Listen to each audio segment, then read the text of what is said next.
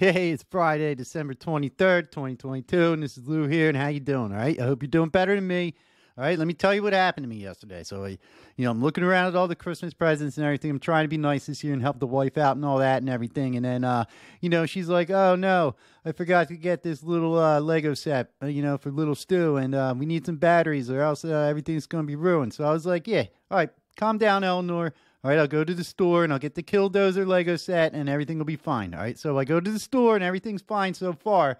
But, they only have one Killdozer Lego set left in it, and I go to grab it and this crazy lady comes out of nowhere and sticks a gun in my face. And she's like, you touch that Killdozer and I'm going to blow your fucking head off. All right, so you know what? I'm done with Christmas, people. All right, I went through all this work about trying to improve myself this year so I can, finally take part in my family, and then, this is what happens, all right? Jesus, it's come on.